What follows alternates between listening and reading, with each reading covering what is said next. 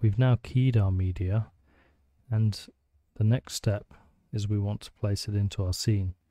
And we can see at the moment it's full screen, so if I layer this media on top of the background, I'm just going to have this character full on top of it. And so what we've made is something called the OWL video plane placement, and that is going to rescale this to a plane that you put into your scene. So if you go to place actors into the Off-World Live section, you'll find this OWL video plane placement actor. We're going to drag and drop that into the scene, and we need to rotate that 180 so it's facing us. And this is going to be the plane onto which the media will be mapped. So in our case, we want to have this lady behind this kind of desk thing. So probably that's pretty good for the media.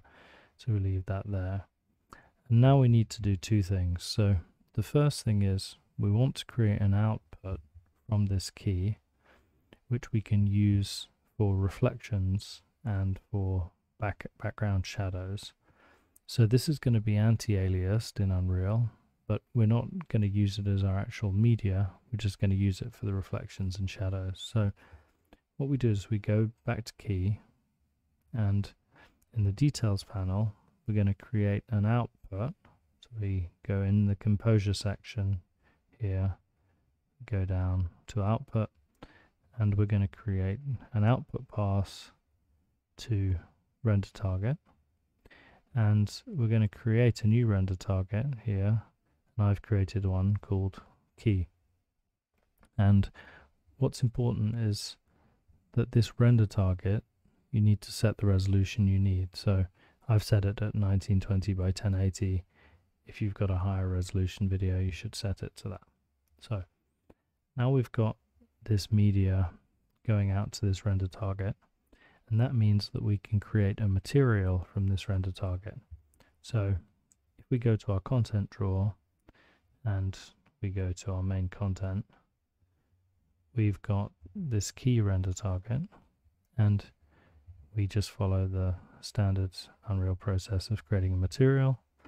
And we now need to open up that material, and we're going to set the blend mode of that to masked. And then we'll set the alpha to opacity mask and apply. And what we should see now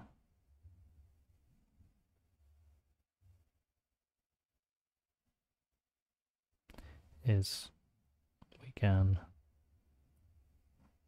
put the material up here, and if we now add this material onto the plane, so we go to mesh component, key, and here we go, key material. We've now got this figure showing up in our scene. So,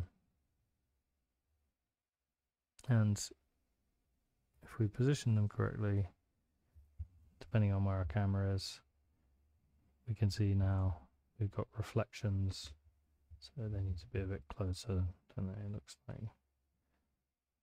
a bit higher. Okay, perfect. So we've now got reflections from this plane, and we've got shadows behind as well, so that's looking great. Now obviously the problem here is that the media itself looks terrible, but that doesn't matter because we're going to layer the clean media plate on top of it. However, one thing that can happen is that when we layer the clean media plate on top of it, this material behind can have edges which stick out. So to avoid that, what we can do is if we go back to key, and we're going to go to the erode material, and if we open this up, we can take this, and we're going to grab this as well actually, we're going to take all of this from the erode material. And we're going to go to our key material. And so this is the material we're using for that video plane. And we're going to add this in. And so what we need to do is, this is our input texture. So we're going to select here the key render target. It's there. And then we're going to send that to here and to here. And then we're going to just drag the output of this erode alpha to the opacity mask. And then whatever we do here to this erode kernel size is going to erode this image. And so I'll just set this, in this case, to 2. So that's just going to slightly take off the edges of this. And we apply. And we'll see later on when we add the media plate that will have the effect of making sure that this is hidden properly behind the plate.